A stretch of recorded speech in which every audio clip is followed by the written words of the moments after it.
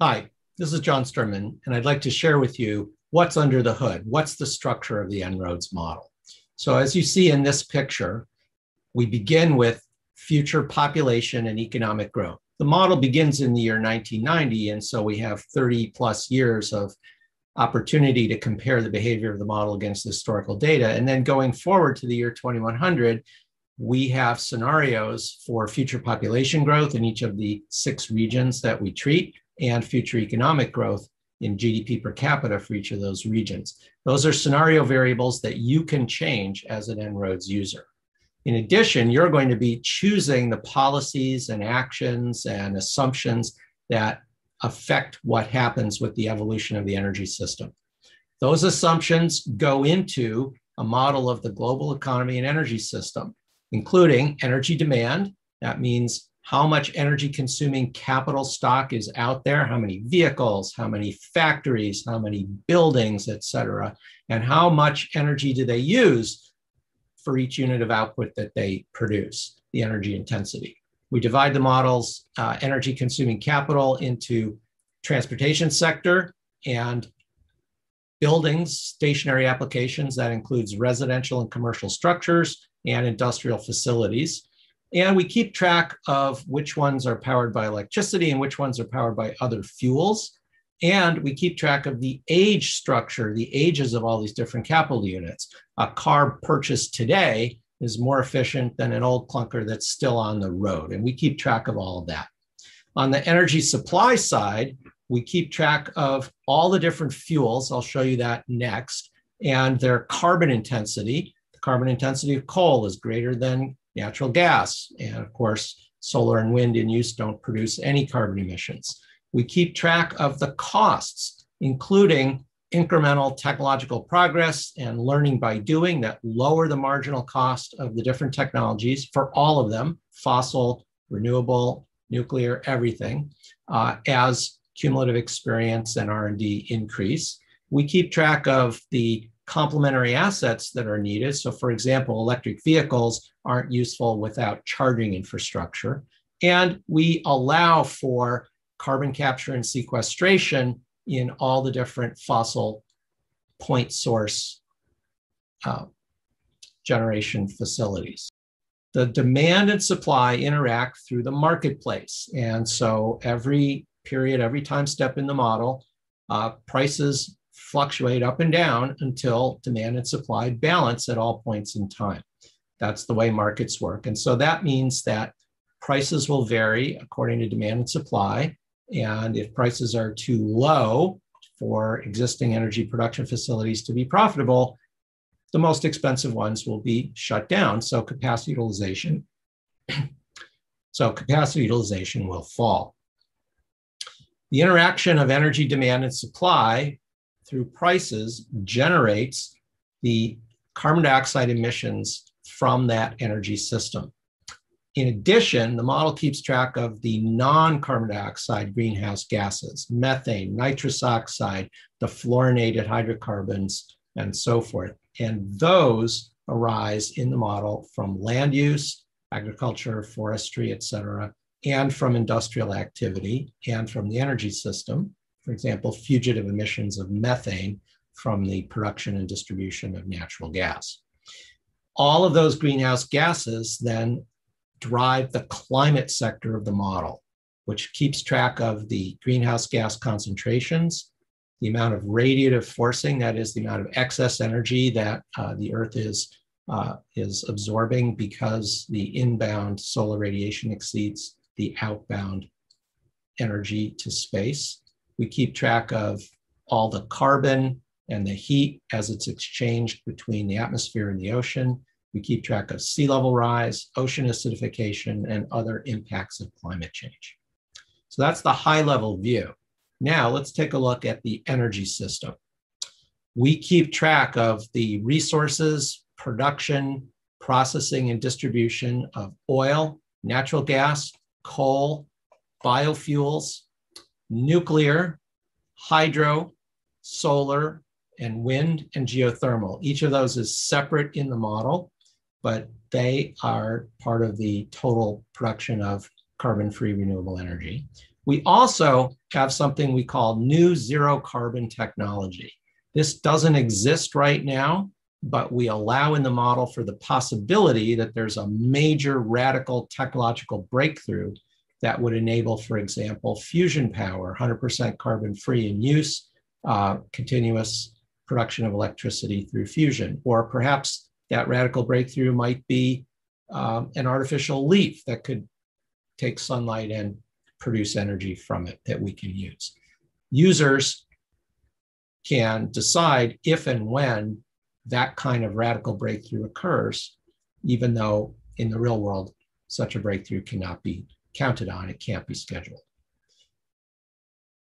The production and prices of all these different sources of energy determine what fuels are delivered to the end users based on their decisions about what kind of fuel they want to use, what kind of energy they want to use, and how efficient they are, but constrained by the slow turnover of the existing capital stock.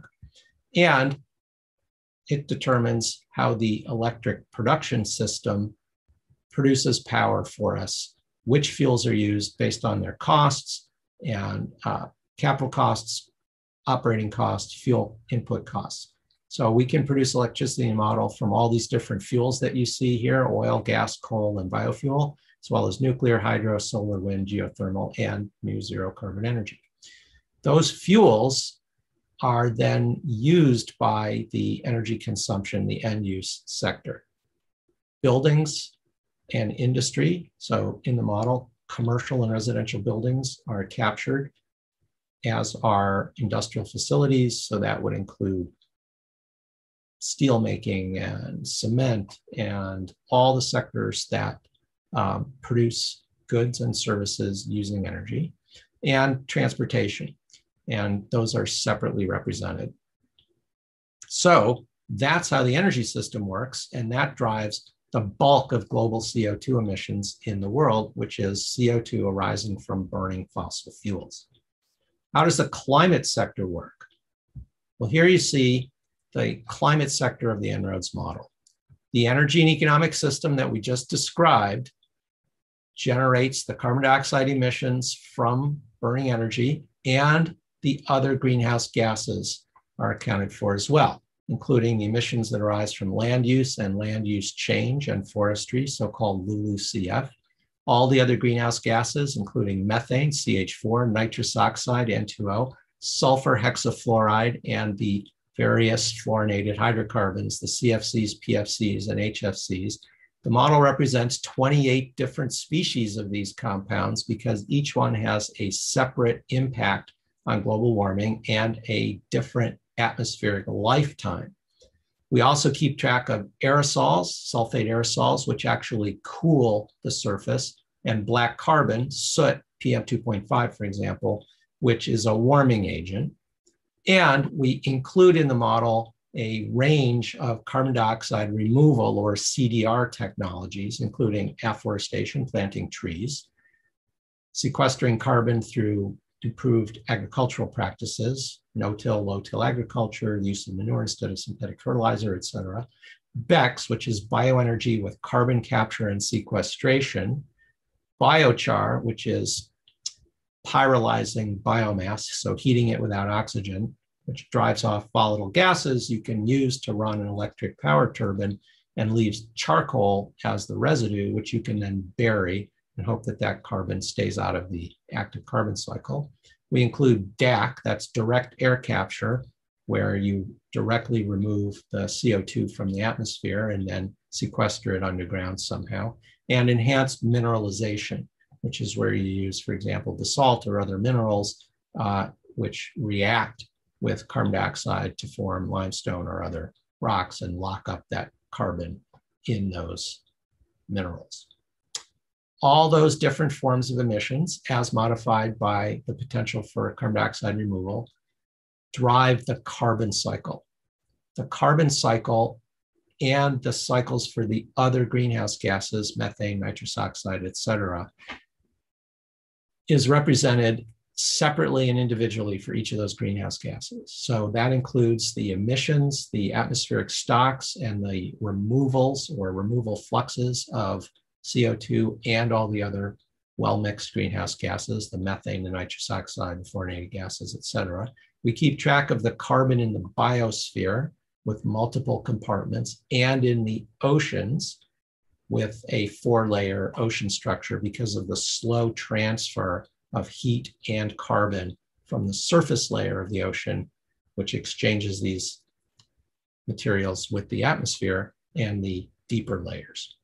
We keep track of the carbon sequestered by carbon capture and sequestration, by afforestation, and by all the CDR technologies. The amount of carbon and the other greenhouse gases in the atmosphere, the concentrations of all those greenhouse gases in the atmosphere, drives what's called radiative forcing, which is essentially the energy balance of the planet.